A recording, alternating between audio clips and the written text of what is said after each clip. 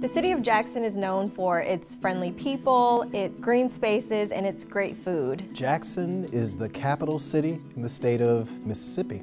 We've got about 170,000 residents here in the city. It's also known as the city with soul. There are a lot of things to do in Jackson, such as the Mississippi Children's Museum, the sports museums. There are a lot of good walking parks here. We have many, many restaurants to choose from. So you just, pick your country. You can find the food here.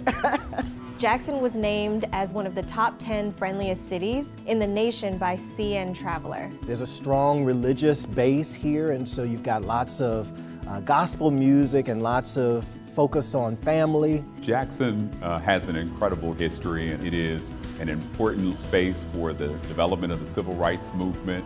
Right here in Jackson is where students at Tougaloo College marshaled their energy to make certain that they could desegregate library spaces. As well, it's the place where Medgar Evers, a champion for civil rights and a civil rights icon, was assassinated as he led the NAACP.